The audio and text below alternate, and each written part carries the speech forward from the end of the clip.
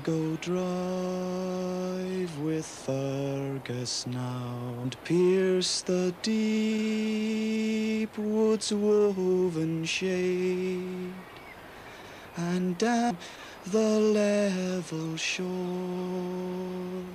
Young man, lift up your russet brow and lift your tender eyelids, maid, and brood on hopes and fears no more.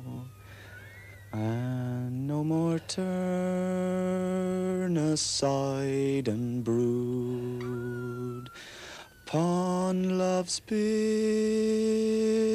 mystery. For Fergus rules the brazen cars and rules the shadows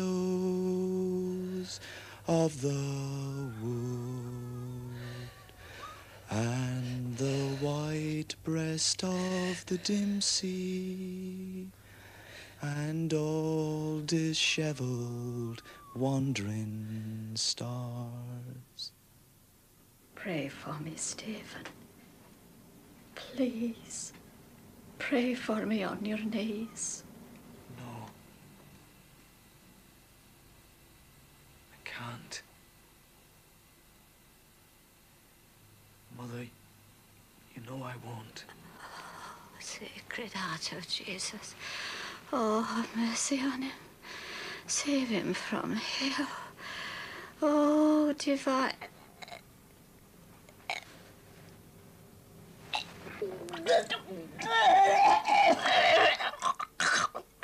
God!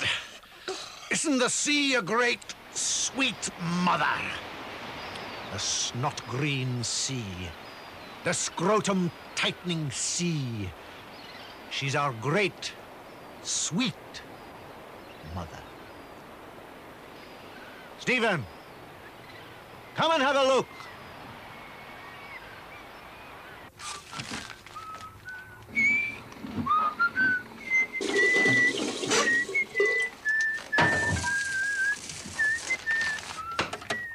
You don't want anything for breakfast?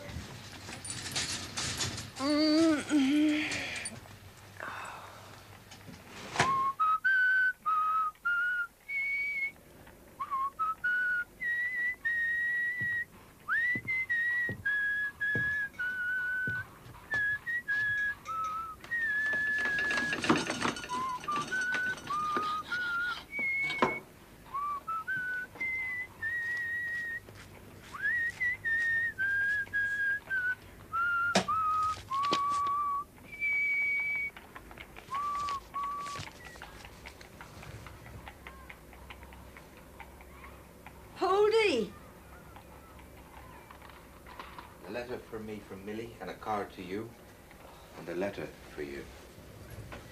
Do you want the blind up?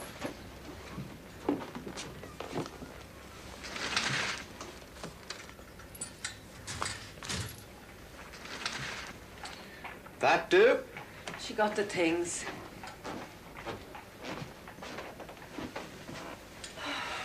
Oh, hurry up with that tea. I'm parched.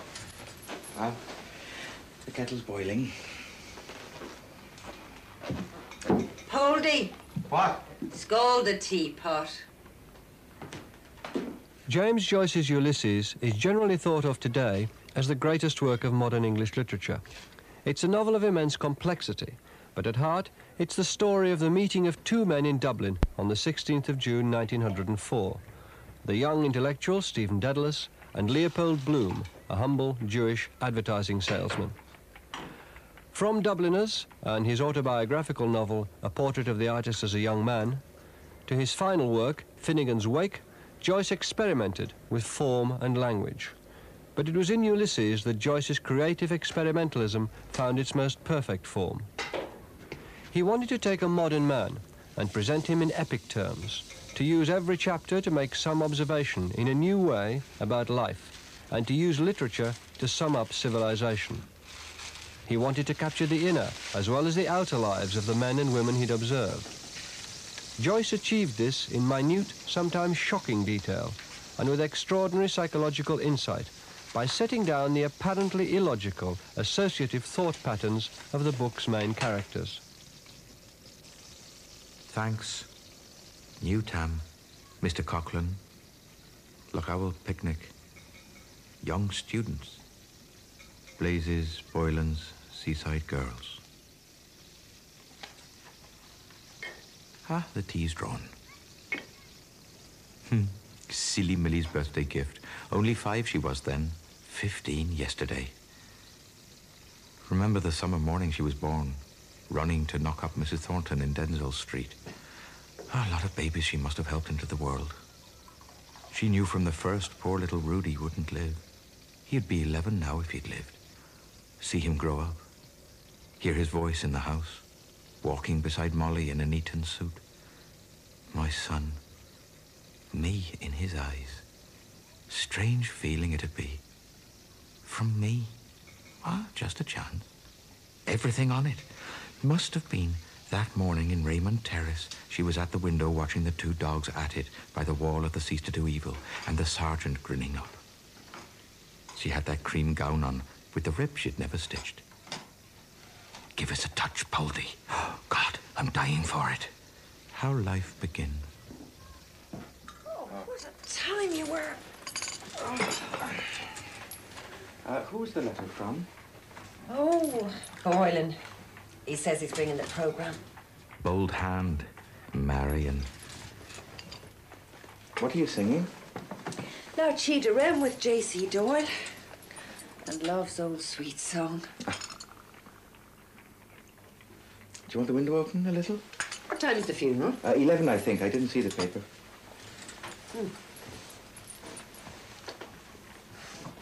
That book. Oh. Show you. Put a mark in it. There's a word I wanted to ask you about. Met him... Met him what? Yeah, here. What does that mean? Metempsychosis. Yes, who's he when he's at home? Metempsychosis, no, that's Greek. That's from the Greek. That means the transmigration of souls. Oh, Rox, would you tell us in plain words? Do you want another? Yeah, get us another of Paul D. Cox. A nice name he has. Reincarnation, that's the word. You know, some people say we go on living in another body after death, and that we lived before. Now, they call it reincarnation. And some say they remember their past lives. And metempsychosis is what the ancient Greeks called it. Does it smell of burn? Did you leave something on the fire? The kidneys.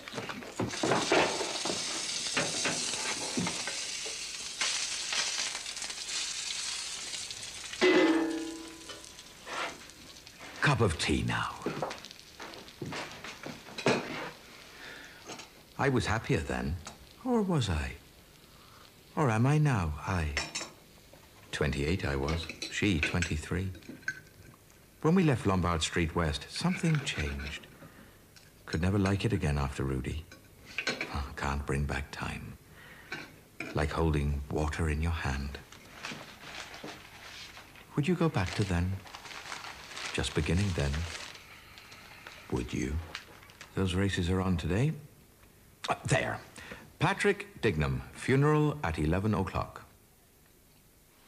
What is home without Plumtree's potted meat? Incomplete? What a stupid ad. Under the obituary notices they stuck it. All up a Plumtree, Dignam's potted meat. Cannibals would, with lemon and rice. White missionary too salty, like pickled pork. Expect the chief consumes the parts of honor. His wives in a row to watch the effect. There was a right royal old nigger who ate or something the somethings of the Reverend Mr. McTrigger. His 500 wives had the time of their lives. Better be careful not to get these trousers dirty for the funeral. Their lives... I have it. It grew bigger and bigger and bigger. I hear your wife's engaged for a big tour at the end of this month. Who's getting it up? Who's getting it up? Who's getting it up? Who's getting it up? Sweet song. Come, loves old. Well, it's like a company idea, you see. Part shares and part profits. Sweet song. Aye, now I remember. Who was it telling me? Isn't Blazes boiling mixed up in it? Letter. Torn strip of envelope. He's coming in the afternoon. Her songs. What is home without plum trees, potted meat? Potted meat. Potted meat. Incomplete. With it an abode of bliss.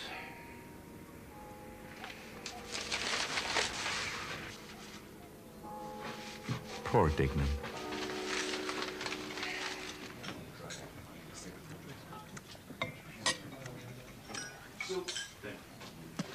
I'm now writing a book based on the wanderings of Ulysses. That is to say, the Odyssey serves me as a sort of a ground plan. Except my time is recent time, and my hero's wanderings last no more than 18 hours. You're a well-read Cornish man, Mr. Budgeon. Do you know of any complete, all-round character presented by any writer? How about Christ? He was a bachelor. Never lived with a woman. Surely living with a woman is one of the most difficult things a man has to do. Well, how about, Faust or Hamlet? Faust? Actually, he wasn't a man at all. Where's his home? Where's his family? Now, Hamlet was a man, all right, but he was only a son. Now, Ulysses was son to Laertes, father to Telemachus, husband to Penelope, and lover to Calypso. And king of Ithaca. Now, there's a complete man. What do you mean, a complete man? Everyone's got limitations. Ulysses? He's got all the defects of an ordinary man, but he's not a god. But he's kind and he's decent. My hero, Bloom, is the same. If he does something low or mean, he knows it. And he says, I've been a proper pig. Ulysses is a book about a man who goes out from his home, engages in remote adventures, and returns to re-establish domestic order. It is at the same time a book in which language embarks on a similar journey. It's as if the English language sets out from the familiar forms we meet in the opening chapters and then begins to explore more and more experimental ways of expressing the subject matter of the book. Every chapter is written in a different style, and some make for relatively difficult reading, but the general effect is one of exhilaration and the most marvelous linguistic imagination. Ulysses is enormous fun to read. It's above all a delightful book.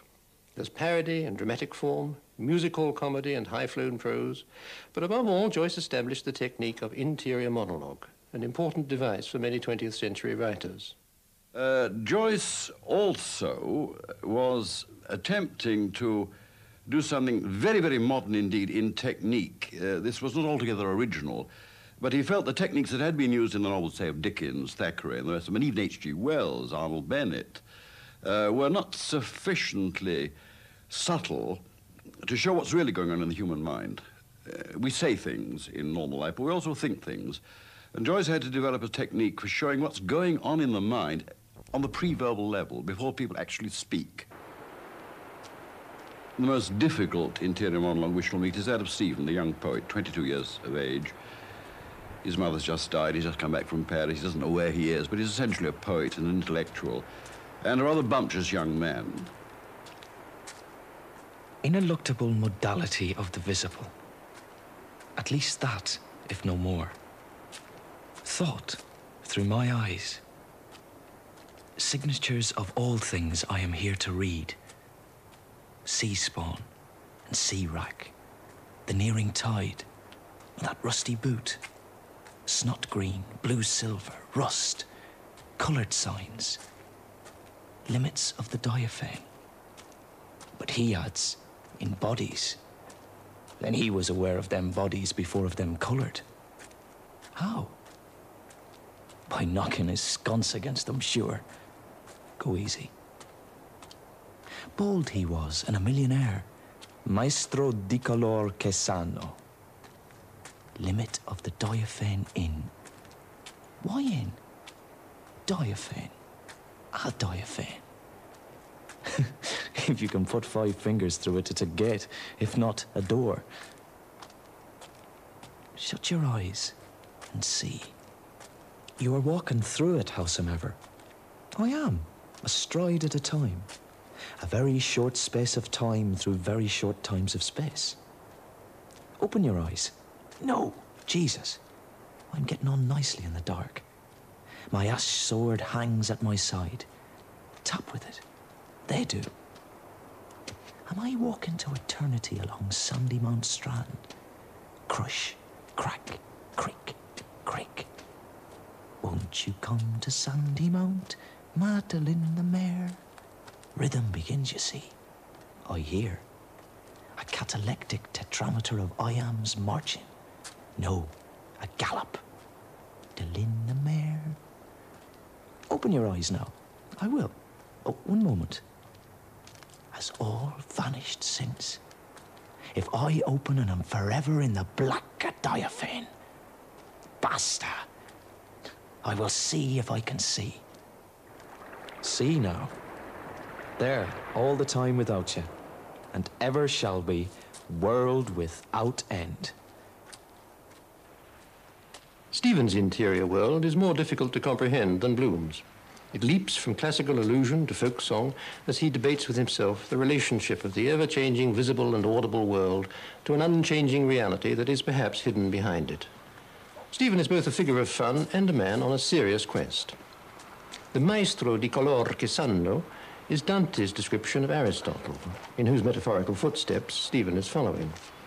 Stephen puns on Dante's words. Aristotle asserted that we recognize objects as bodies before being aware of their colors. Later, when Stephen closes his eyes, he becomes aware of sound and rhythm. But Stephen sees himself as a writer rather than a philosopher and starts to write a poem. Like Joyce, he's obsessed with his art and technique, the arrangement of words on the page. Who watches me here? Whoever anywhere will read these written words? Signs on a white field. Touch me. Soft eyes. Soft, soft, soft hand. I am lonely here. Touch me soon now. What is the word known to all men? I am quiet here alone. Sad too. Touch. Touch me. The character of the brilliant young intellectual, Stephen Dedalus, was originally created in Joyce's earlier novel, A Portrait of the Artist as a Young Man, and is partly a satirical self-portrait of Joyce's own youth. James Joyce was born into a middle-class Dublin family in 1882, but his father, whom young Jim adored, soon squandered the family inheritance. His mother was a staunch Catholic who tried to instill her faith into her son. Joyce was educated by the Jesuits, who considered him a brilliant scholar, and he briefly considered entering the priesthood. But Joyce rejected the church after a considerable struggle, a struggle he attributes to Stephen in A Portrait of the Artist. That novel ends with Stephen fleeing to Europe with the words, "Welcome, O life. I go to encounter for the millionth time the reality of experience, and to forge in the smithy of my soul the uncreated conscience of my race." In 1907, Joyce himself left Dublin to spend the rest of his life on the continent. Joyce had various reasons for going into exile, if we may call it that. Of course, in the first place, a very banal reason. You cannot write in Dublin. There's too much talk. Anybody who's tried to write a book in Dublin knows that the book can be spent in a couple of pub conversations. You don't want to write the book after that. You've done the job of being a bard and given out the words. But there's nothing in Ulysses which is really intelligible unless you understand this Jesuit-educated background, this life in a small city, this resentment at church, at family, at nationalism, at the British Empire, and all these various factors which perhaps drove Joyce out of the British Isles to live in the continent of Europe, to become a European. Joyce did recognize that out there in Europe, as he put it, the modernistic movement was stirring. Joyce went first to Trieste in Italy to teach English, but during the First World War, he moved to neutral Zurich, where he continued to work on Ulysses.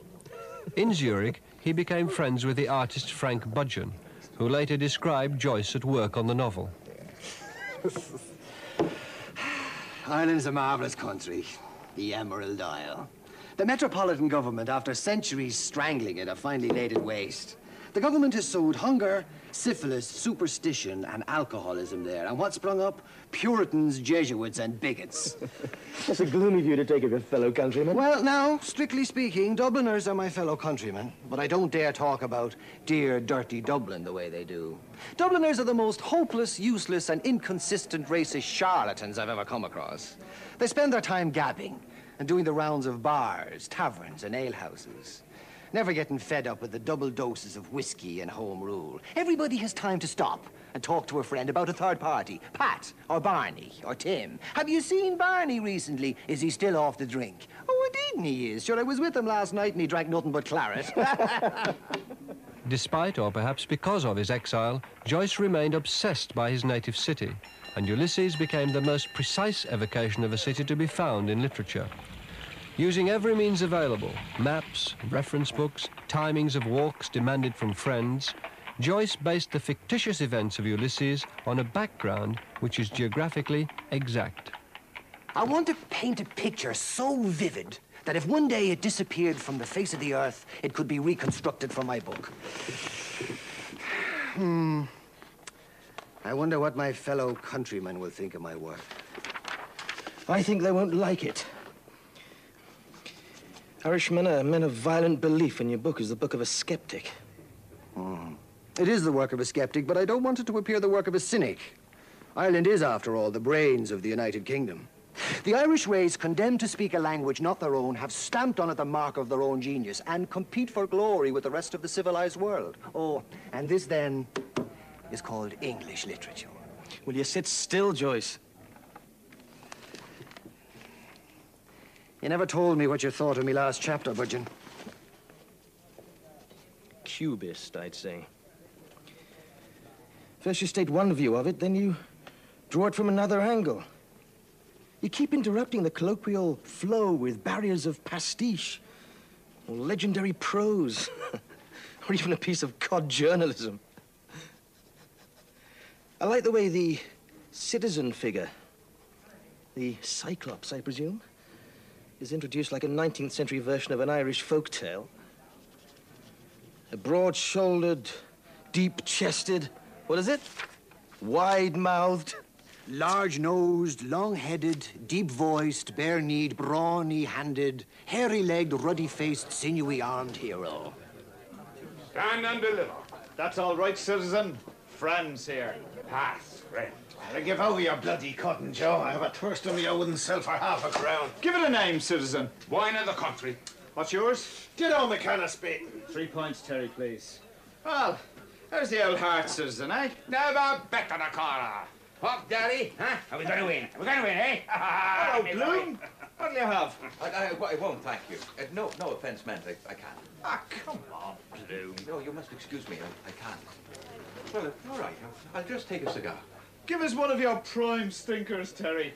Look at this, the Irish Independent, if you please. Founded by Parnell to be the working man's friend. Listen to the births and deaths in the Irish All for Ireland Independent. And I thank you, the marriages.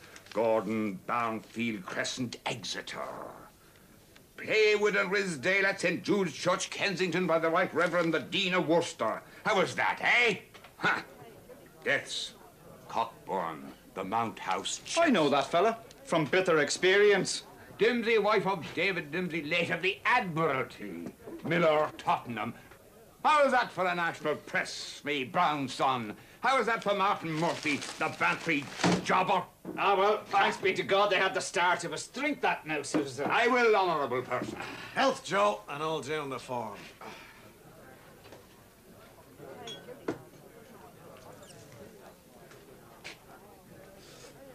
Ah! Ew! Don't be talking.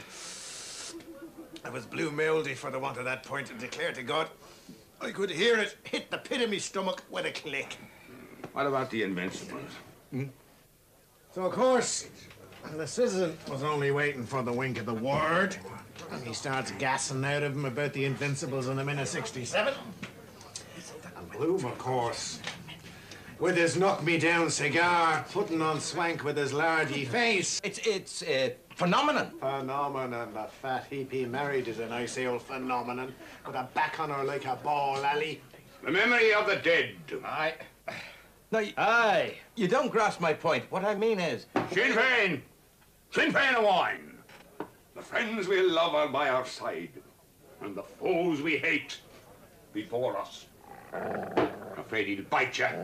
No, but he might take me leg for a lamppost. What's on you, Gary? What's on you, Biko? Carsack, I want the road. And he told Terry to bring him some water for the dog, and Joe asked him, would he have another? I will, a corner. Just to show there's no ill feeling. Gobby's not as green as his cabbage looking, arsing around from one pub to another, leaving it up to your own honour. And says Joe, could you make a hole in another pint? Could a swim duck, says I. Same again, Terry. Are you sure you won't have anything in the way of liquid refreshment? Thank you, no. No, as a matter of fact, I just wanted to meet Martin Cunningham, know, you see, about the insurance of poor Dignams. You see, Dignam... Then he starts all confused, mucking it up about the mortgager under the Act, like the Lord Chancellor giving it out off the bench for the benefit of the wife, until he near had the head of me addled about the mortgager under the Act. I declare to me, Auntie McCasser, if you picked up a straw off the bloody floor, and if you said to Bloom, look a Bloom, do you see that straw? That's a straw. I declare to me, Aunt, he'd talk about it for an hour, so he would, and talk steady. Everybody tries to help out, but... Well, that's the point for the wife's admirers. Whose admirers? No, the wife's advisors, I mean.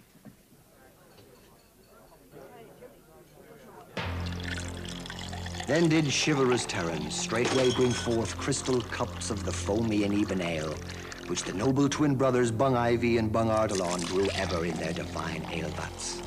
For they garner the succulent berries of the hop, and they mix therewith sour juices, and bring the must to the sacred fire. Those cunning brothers, lords of the vat. 1,000 a year, Joe. Right. And butter for fish.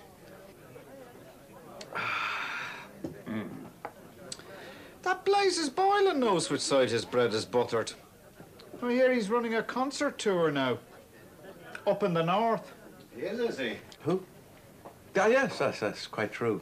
That kind of summer tour, you see. That's just a holiday. Mrs. B is the bright particular star now, isn't she? My wife? Yes, yeah, she's singing, yes. And I think it'll be a success, too. And he's an excellent man to organize. Excellent. Ho, ho, big up, says I to myself, says I. That explains the milk and the coconut and the absence of hair in the animal's chest. Blazes doing a tootle on the flute. Concert tour. That's the bucko that'll organise her. Take my tip. Twixt me and you. Catherish. Sexuality and betrayal. These twin themes lie at the heart of virtually everything Joyce wrote. Bloom is betrayed by his wife, and that betrayal is one of the main excuses used by his bigoted fellow citizens for repudiating him. He's an archetypal outsider, isolated from his community by race, because he's a Jew, by religion, and by temperament. Bloom's sense of isolation in an urban environment is still felt to be deeply expressive of the condition of modern man. Joyce saw also that the Jew was the real protagonist of modern history. Joyce knew nothing of the Holocaust, of course, but he did recognize that Jew was the key figure, not the Christian, not the pagan in modern life, and of course also in modern literature. To hell with the bloody brutal Sassenachs and their patois. The curse of a good-for-nothing god lights sideways on the bloody thick-lugged sons of whores gets. No music, no art or literature worthy of the name. Any civilization they have, they stole from us. Tongue-tied sons of bastards' goats. Ah, well, persecution, all the history of the world is full of it. Perpetuating national hatred among nations. But do you know what a nation is? Yes. What is it? A nation? Well, a nation is the same people living in the same place. Begod, if that's so, then I must be a nation, because I'm living in the same place for the last 5 years. We're also living in different places. That covers my case. And what is your nation, if I may ask? Ireland. I was born here. Ireland.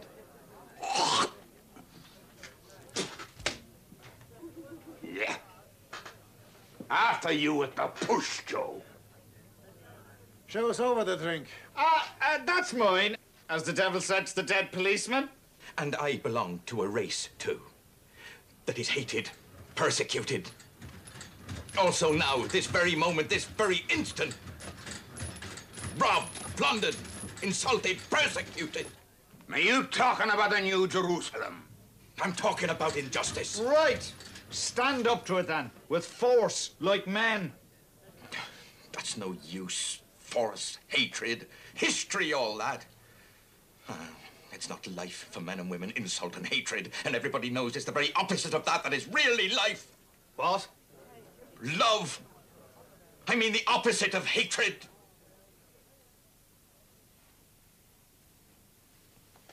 I must go. That's the new apostle to the Gentiles. Universal love. That's what we're taught. Love your neighbour. That chap, bigamy neighbour, is his motto. Love my ya. That's the new Messiah for Ireland. They're still waiting for their Redeemer. 3 cheers for Israel! Mendelssohn was a Jew, and Karl Marx, and Spinoza, and Christ was a Jew, and his father was a Jew. Your God. By God, I'll brain that bloody Jew-man for using the holy hymn. By God, I'll crucify him. I will. Take it easy, citizen. And there came a voice out of heaven calling, Elijah, Elijah. And he answered with a main cry, Abba, Adonai. And they beheld him, even him, Ben Bloom Elijah, amid clouds of angels ascend to the glory of the brightness at an angle of 45 degrees over Donoghue's in Little Green Street, like a shot off a shuffle. And I don't think it right that even I should complain if the untoward phenomenon of love should cause disturbance, even in so egotistically regulated a life as mine. As a matter of fact, I know very little about women. One of the English teachers said she was not worthy of me, and I'm sure that this would be many people's verdict. But I certainly have submitted myself more to her than I have to anybody. And I do not think I would have begun this letter but that she encouraged me. When Joyce left Dublin, he didn't go alone. He eloped with a young chambermaid called Nora Barnacle, causing his father to remark, Nora Barnacle, she'll stick to him. It was to be an immensely important and lasting relationship for Joyce.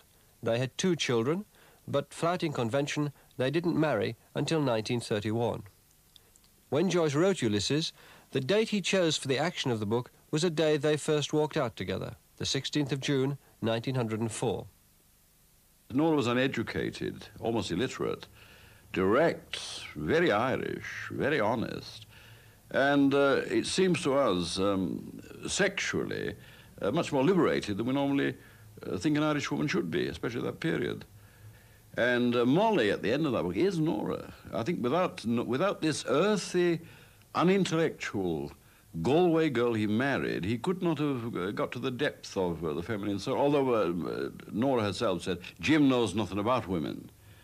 But Jung said, as far as the knowledge of women is concerned, you must have been inspired by the devil.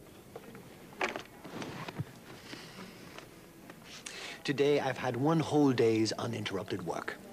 And how much have you written? 2 sentences. You have been seeking the mot juste. No, I have the words already. What I'm seeking is the perfect order of the words in the sentence. There is an order in every way appropriate. I think I have it. Oh, now that's too bad. And is he talking to you again about that old book of his, Mr. Budgeon? I don't know how you stand it. Jim, you ought not to do it. You bore Mr. Budgeon stiff. If I bore Budgeon, he must tell me. What do you think, Mr. Budgeon, of a book with a big, fat, horrible, married woman as its heroine? Molly Bloom. Well, there's nothing wrong with being fat and married. Anyway, it makes a change from these sylph-like sweethearts we usually read about. I'll tell you this, Mr. Budgeon. Das Buch ist ein Schwein. The book comes to a climax in a brothel scene. It's a parallel to the passage in the Odyssey in which the enchantress Circe turns men into swine. Joyce explores some of the deepest areas of the unconscious and expresses many human drives that don't usually get expressed in words. The chapter restates and develops almost all the verbal motifs and technical devices of the book. We're given an extraordinary mixture of quotation, parody, slang, foreign languages, onomatopoeia, and musical effects. Yet again, Joyce uses a different and unexpected mode. It's written in the form of a huge drama, with speeches attributed not just to the main characters, but also to inanimate objects, such as a shoe or a fan, and fantastic creatures. It's a real drama of the mind. During a day spent at a funeral and wandering around Dublin, Molly's afternoon assignation with Blazes Boylan has never been far from Bloom's mind. Stephen has spent most of the day and his money getting drunk. Towards midnight, he's deserted by his companions, and Bloom follows him to the red light district with some vague notion of protecting him. You're not his father, are you? Not I. Have you a swag of root? Well, I rarely smoke, dear. It's just a cigar now and then. It's a childish habit. The mouth can be better engaged than with a cylinder of rank weed. Go on and make a stump speech out of it. Mankind is incorrigible. Sir Walter Raleigh brought from the New World that potato and that weed. The one a killer of pestilence by absorption, the other a poisoner of the ear, eye, heart, memory, will, understanding, all suicide. Lies. All our habits. Why, look at our public life. He's a man like Ireland wants. Turn again, Lear again. Lord Mayor of Dublin. Turn again. I stand for the reform of municipal morals and the plain 10 commandments. New worlds for old, union of all, Jew, Muslim, and Gentile. 3 acres and a cow for all the children of nature. All parks to be open to the public day and night. Tuberculosis, lunacy, war, and mendicancy must now cease. No more patriotism of bar sponges and dropsical imposters. Free money, free rent, free love, and a free lay church in a free lay state.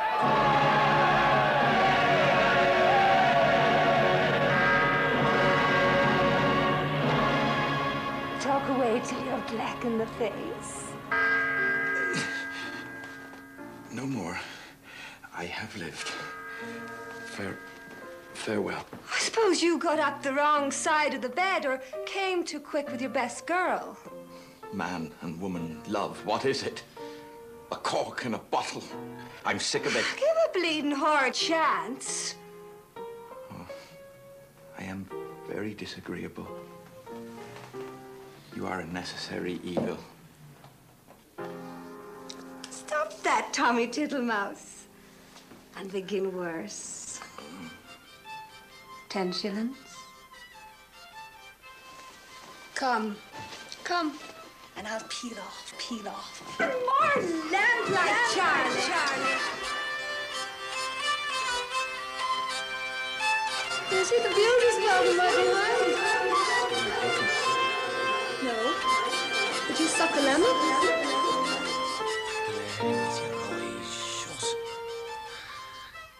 Thee, thou art in a parlous way, partially drunk by the way. Minor chord comes now. My word! I'm all of a muck sweat.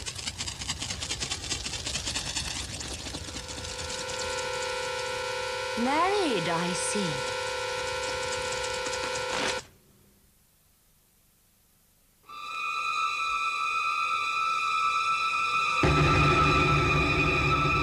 If you bungle handy, I'll kick your football for you. Empress. Footstool. Feel my entire weight. Where's that goddamn cursed ashtray? Oh, monsters! Cruel ones! Oh, off we pop! Gee up! A cock horse to Banbury Cross! Wait! Curse it! Here is bones about to burst! There, take that! Not man. Woman. Now, for your punishment frock. You'll shed your male garments and don the shot silk luxuriously rustling over head and shoulders. And quickly, too. Silk, the mistress said. Oh, crinkly, scrapey. Must I tip-touch it with my nails? You'll be laced with cruel force into vice-like corsets, but the frilly flimsiness of lace round your bare knees will remind you. Eccles Street. There's a man of brawn in possession there. Well for you, if you had that weapon, with knobs and bumps and warts all over it. He shot his bolt, I can tell you. Spittoon! You've broken the spell. Who's paying here? Madam, if you allow me, we are both in the same sweepstake. How many girls do you want? It's 10 shillings here. 100,000 apologies. Allow me. That's twice 10. We're square. You're such a sly boots, old cocky. I could kiss you. Him? Cheap as a drawer, well. These are yours. How was that? Dance, dance. Who's got tuppence? Here. There.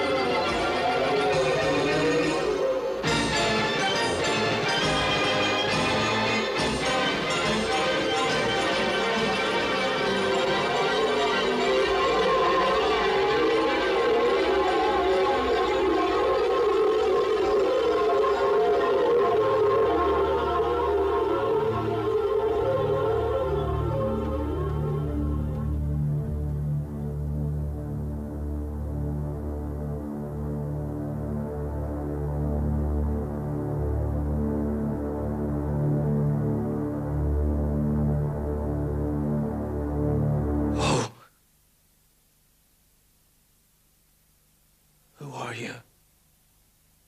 No. They say I killed your mother. Cancer did it, not I. Destiny. You sang that song to me. Love's bitter mystery. Tell me the word, Mother. If you know now, the word known to all men. Repent, Stephen. Ghoul. Hyena. Beware God's hand. Shite! Oh, Sacred Heart of Jesus. Oh, spare him from hell. No tongue!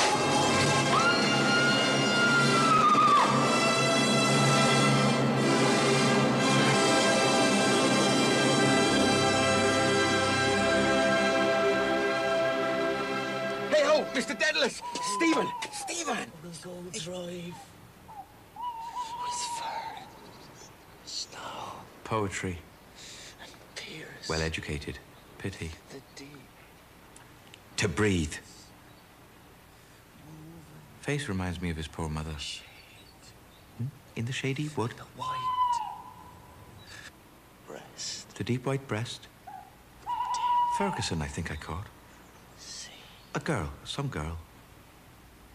In the rough sands of the sea, where the tide ebbs and flows. Rudy.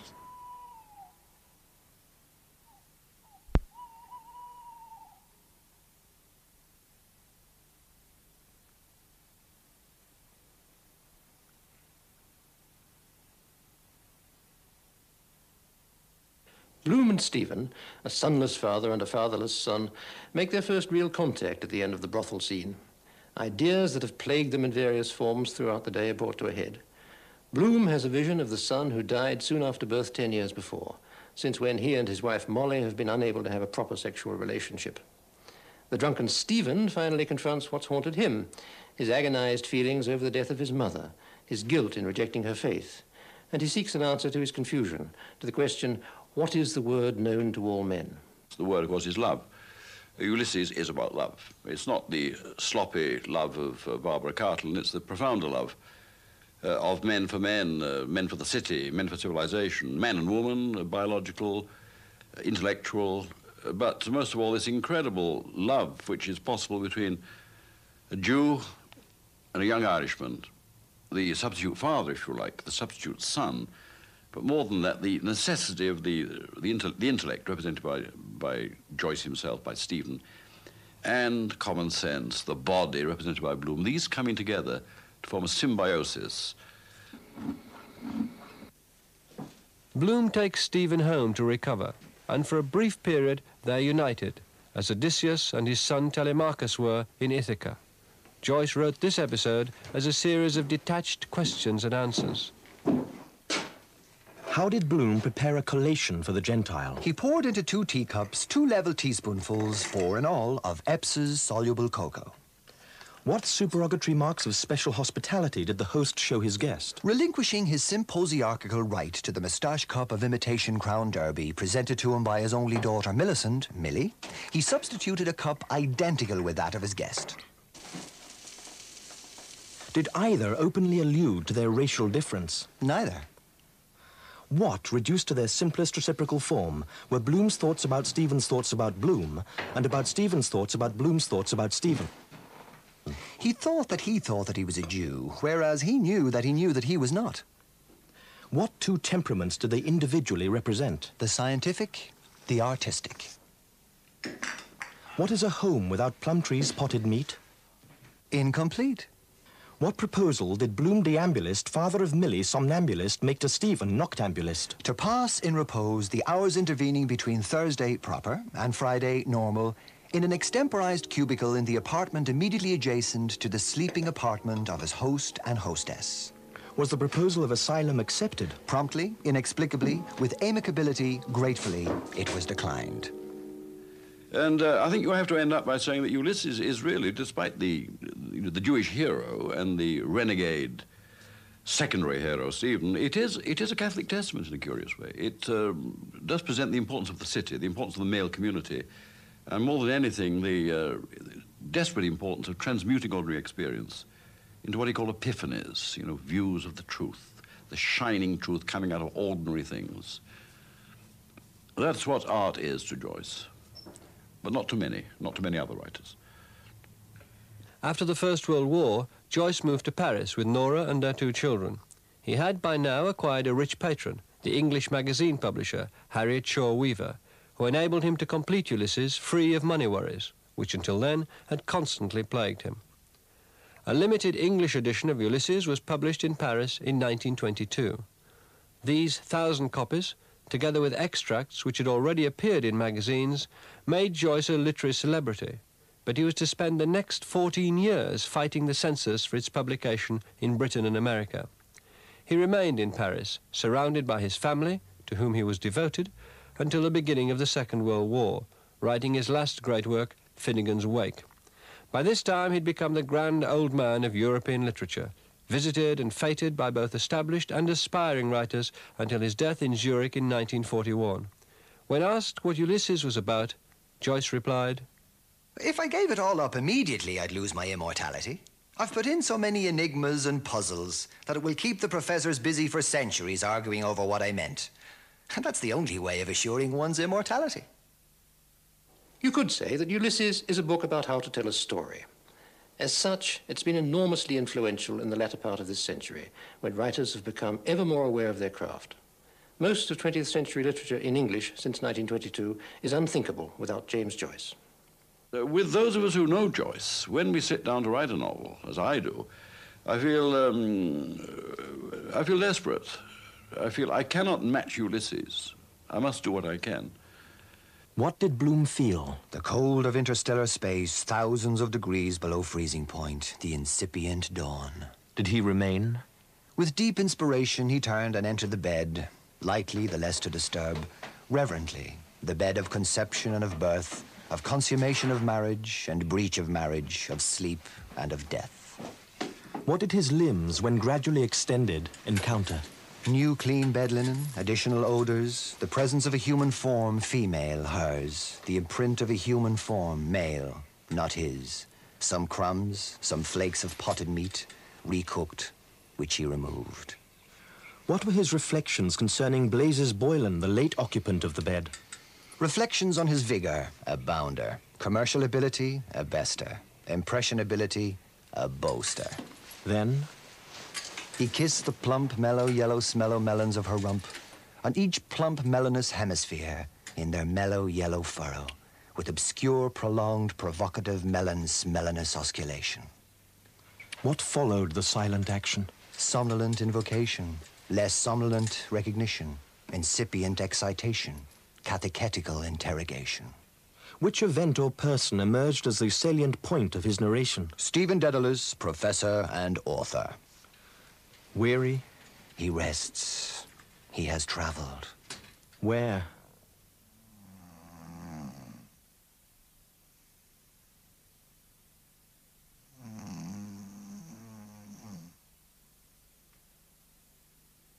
After the anxieties of the day, Bloom relinquishes his obsession with adultery and reaches a state of contentment. Equanimity is the word Joyce chooses. Bloom decides that adultery is less serious than almost any other misdemeanor one might think of. This is all the marriage he's ever going to have, and it's enough. Ulysses is a comedy. It ends, so to speak, happily, with a celebration of life, life in the here and now. Ulysses is neither utopian nor didactic. It doesn't ask us to change the world, merely to understand it and accept it. The acceptance is most fully expressed in the final chapter, written as an unbroken, unpunctuated monologue expressing the thoughts in Molly's mind. She ruminates on her day, on her past experiences with Bloom and her lover Boylan, and also on the future. There now seems to be hope that the experiences of the day will help both of them to accept the lives they have to lead. Yes, because he never did a thing like that before, as asked to get his breakfast in bed with a couple of eggs since the City Arms Hotel. He came somewhere, I'm sure, by his appetite. Anyway, love it's not, or he'd be off his feed thinking of her. Yes, because he couldn't possibly do without it that long, so he must do it somewhere. And the last time he came on my bottom, when was it? The night Boylan gave my hand a great squeeze. I wonder, is he thinking of me now? Or dreaming? Am I in it? Because he must have come 3 or 4 times with that tremendous big red brute of a thing he has, like iron, or some kind of thick crowbar. No, I never in all my life felt anyone had one the size of that to make you feel full up. Nice invention they made for women, for him to get all the pleasure, but if someone gave them a touch of it themselves, they'd know what I went through with Millie. Yes, I think he made them firmer, sucking them like that so long. He made me thirsty. Titties, he calls them. I had to laugh. Yes, and that word meant something with hoses in it. And he came out with some jawbreakers about the incarnation. He never can explain a thing simply the way a body can understand. This one, not so much. Oh, I had to get him to suck them, weaning Millie. They were so hard. And then he wanted to milk me into the tea. Well, he's beyond everything. I declare somebody ought to make a book out of the works of Master Poldy. Train somewhere, whistling. The strength those engines have in them. Big giants. Like the end of Love's Oh Sweet Song. I let that out full when I get in front of the footlights again. Oh, this damned old bed too, jingling like the Dickens. I suppose they could hear us away over the other side of their park till I suggested to put the quilt on the floor with a pillow under my bottom. I wonder, is it nicer in the day? I think it is. Oh, where's the chamber gone? Easy. I've a holy terror of its breaking under me after that old commode. Oh, I wonder, was I too heavy sitting on his knee? Oh, Lord, how noisy. Bet he never saw a better pair of thighs than that. Look how white they are, how soft, like a peach. Easy. Oh, God, I wouldn't mind being a man and get up a lovely woman.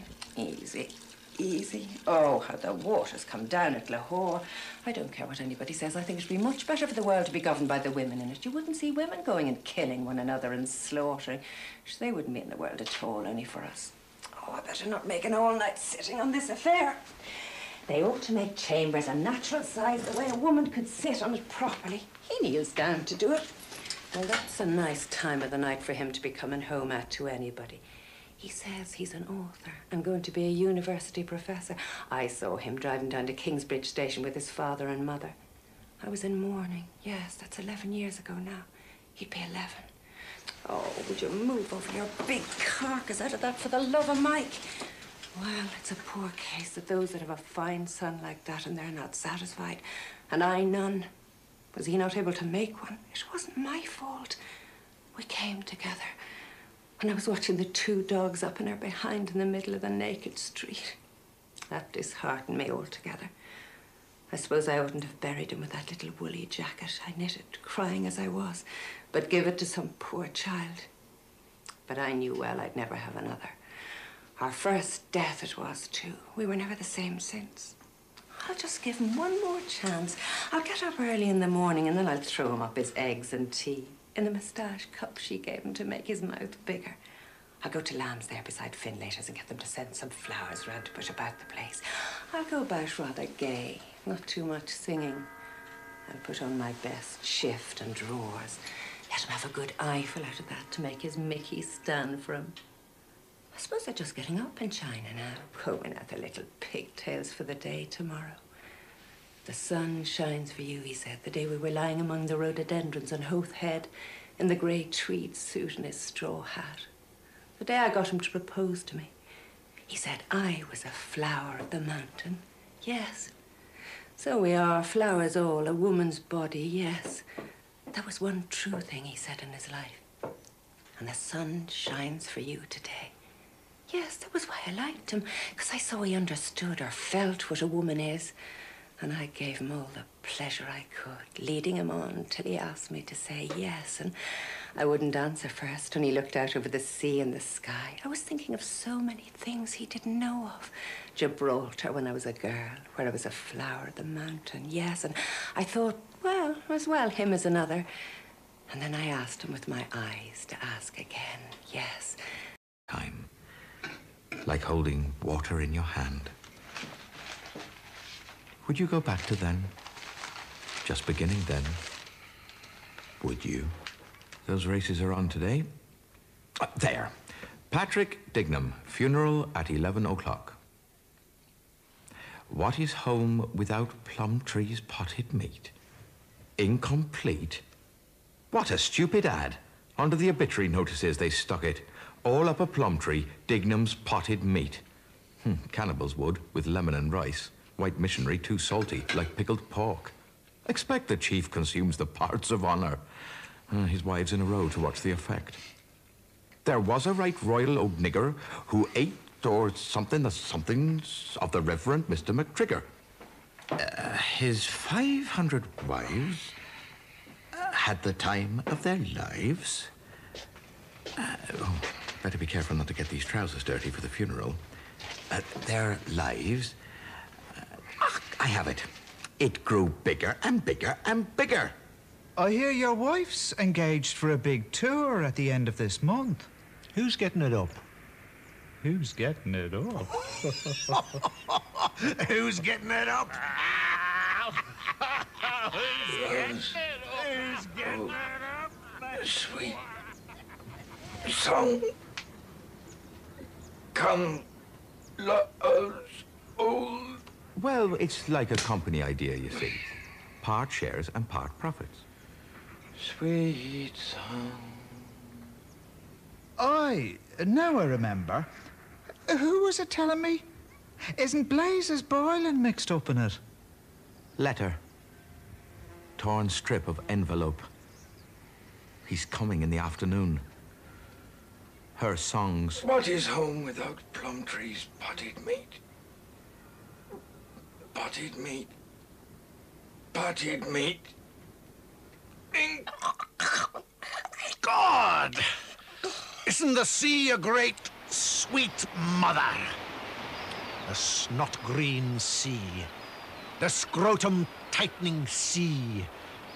She's our great, sweet mother. Stephen, come and have a look.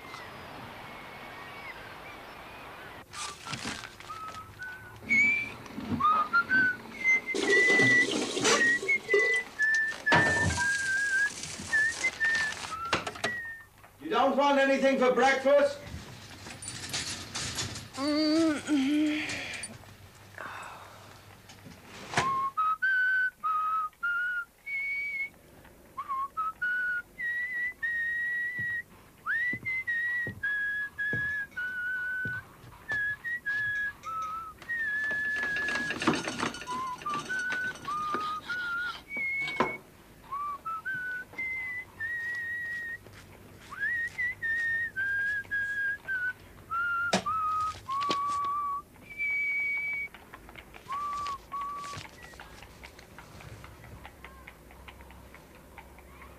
Holdy!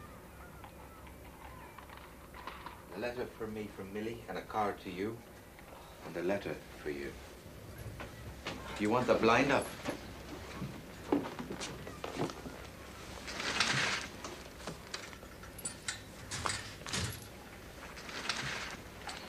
That do? She got the things.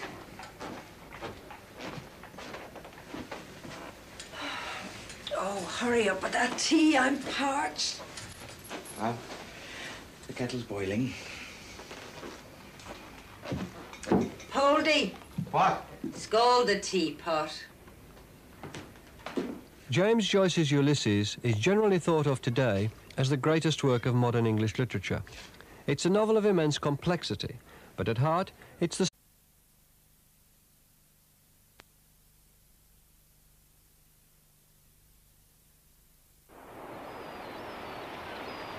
Who will go drive with Fergus now and pierce the deep wood's woven shade and down the level shore?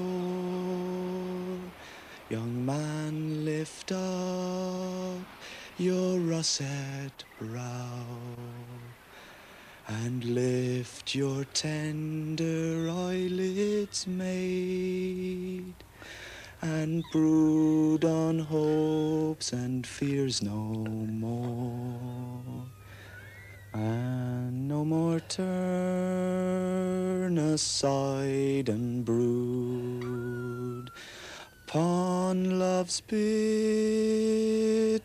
mystery. For Fergus rules the brazen cars and rules the shadows of the wood and the white breast of the dim sea and all dishevelled wandering stars. Pray for me, Stephen. Please, pray for me on your knees. No. I can't. Mother, you know I won't. Sacred heart of Jesus. Oh, have mercy on him. Save him from hell. Oh, divine.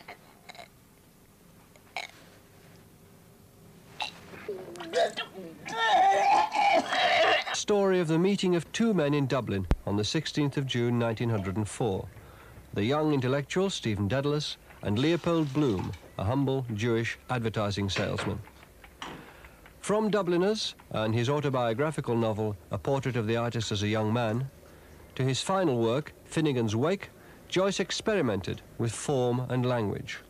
But it was in Ulysses that Joyce's creative experimentalism found its most perfect form. He wanted to take a modern man and present him in epic terms, to use every chapter to make some observation in a new way about life, and to use literature to sum up civilization. He wanted to capture the inner as well as the outer lives of the men and women he'd observed. Joyce achieved this in minute, sometimes shocking detail, and with extraordinary psychological insight, by setting down the apparently illogical associative thought patterns of the book's main characters. Thanks, New Tam, Mr. Coughlin, Loch Owl Picnic, young students, Blazes, Boylan's, Seaside Girls. Ah, the tea's drawn. Silly Millie's birthday gift. Only 5 she was then. 15 yesterday. Remember the summer morning she was born, running to knock up Mrs. Thornton in Denzell Street. A lot of babies she must have helped into the world. She knew from the first poor little Rudy wouldn't live. He'd be 11 now if he'd lived. See him grow up. Hear his voice in the house, walking beside Molly in an Eton suit. My son. Me in his eyes. Strange feeling it'd be. From me. Ah, just a chance. Everything on it. Must have been that morning in Raymond Terrace. She was at the window watching the 2 dogs at it by the wall of the Cease to Do Evil, and the sergeant grinning up. She had that cream gown on with the rib she'd never stitched. Give us a touch, Poldy. Oh, God, I'm dying for it. How life begins. Oh, what a time you were. Who's the letter from? Oh, Boylan. He says he's bringing the programme. Bold hand, Marion. What are you singing? Now cheat around with J.C. Doyle and Love's Old Sweet Song. Do you want the window open a little? What time's the funeral? 11, I think. I didn't see the paper.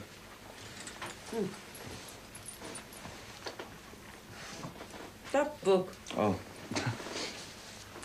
Show dear. Put a mark in it. There's a word I wanted to ask you about. Met him... Met him what?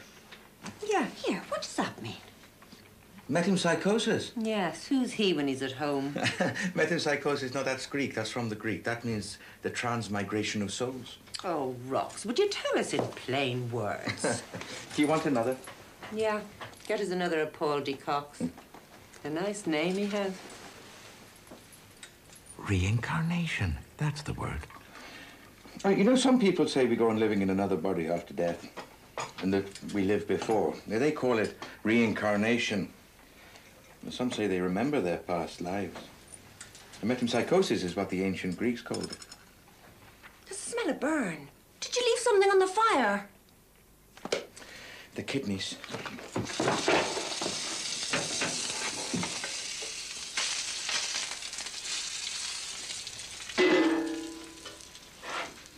Cup of tea now. I was happier then, or was I? Or am I now? I. 28 I was, she 23. When we left Lombard Street West, something changed. Could never like it again after Rudy. Oh, can't bring back